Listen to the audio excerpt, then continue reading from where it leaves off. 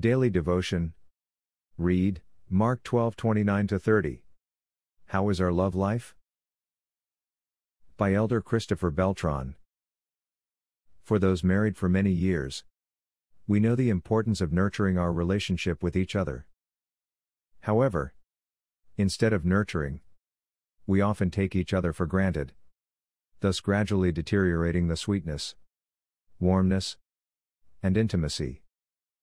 A wife of many years asked her husband, "Do you still love me?" The husband answered, "Remember the day we got married? When we exchanged vows?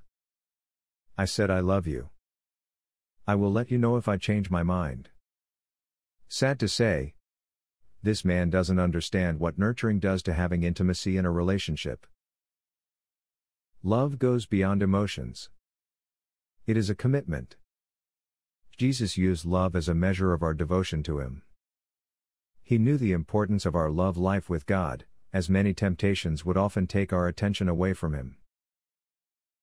We need to nurture our love life with God. But how? We find the answer in Mark 12:29-30. You shall love the Lord your God with all your heart, and with all your souls, and with all your mind, and with all your strength.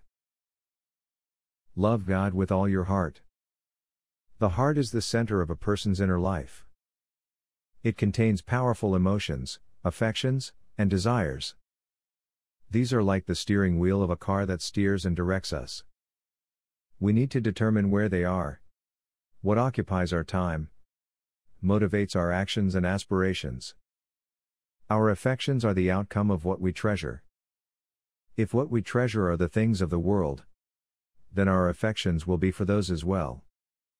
Our heart's affections are what we genuinely value, and it determines our behavior, thoughts, and actions. But when we truly encounter the Lord and experience His presence, then our emotions and affections will focus on loving Him with all our hearts.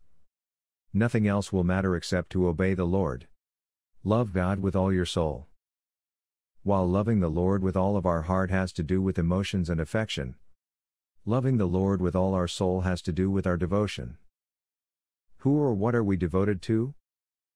We love the Lord with all our souls by living a life of faithfulness to all He has required of us. It's how we make our decisions and choices that ultimately decide our behavior and lifestyle. Our choices show what we value and prove our commitment. It defines us. How do I spend my money? What kinds of things do I read? What programs do I watch? What do I do for entertainment? Where do I go for relaxation? What things give me comfort? How do I spend my leisure time? What kind of friends do I have? Our answers to these questions determine what the object of our devotion is/are. If we pursue obedience to God's word in our choices, it shows how we are determined to be Christ-like and declare that we love God with all of our hearts and souls. Tomorrow, we will continue with our Loving God series. Reflection. If we were to evaluate ourselves from 1 to 10, with 10 being the highest, how are we in loving God with all of our hearts and souls? Where do our affections, emotions, and desires focus? Do the choices we make reflect on who or what we are devoted to? In what way can we grow deeper in our intimacy with the Lord in the area of loving Him with all of our hearts and souls? Prayer. Lord, we know that we should seek You and Your kingdom first. However, the things of the world have captured both my heart and my soul. The affection and choices I often make for You are secondary. Forgive me, Lord. I repent of all my unfaithfulness to You. May Your Holy Spirit once again empower me to focus on Christ alone.